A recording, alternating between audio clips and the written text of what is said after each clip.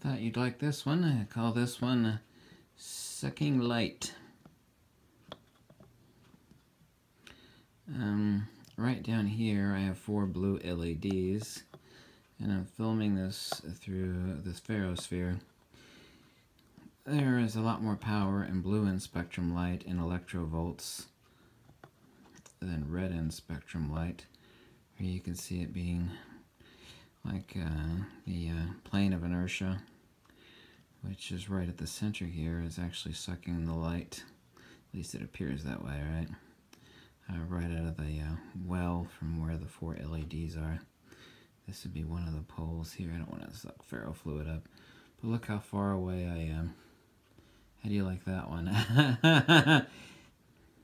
Powerful blue LEDs to give you a better look at magnetism because of their power in EV volts. That's nu equals HV as far as electrovolts and blue and spectrum light.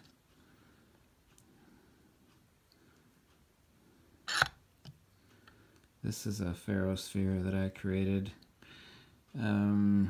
This is Mike Palazzola's design, but this is a sphere that I created. He's been experimenting with the dilution, but I actually used a much more dilute solution of mouse milk.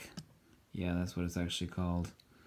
And ferrofluid. This is about 85% mouse milk and 15% ferrofluid, so there's actually a scant amount in here. This sphere is actually plastic too, by the way, which will obviously show up scratches quicker, but look how far away I am from the source of the LEDs. The LEDs are actually recessed another ½ inch inside this hole down here.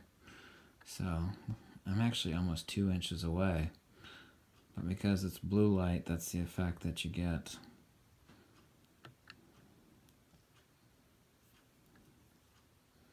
So I hope you like that. Thanks for watching.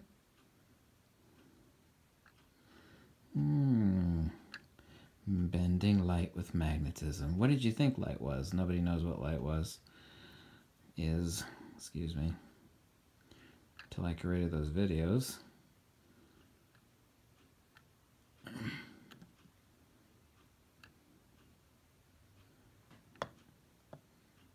Fascinating. Thanks for watching. Bye.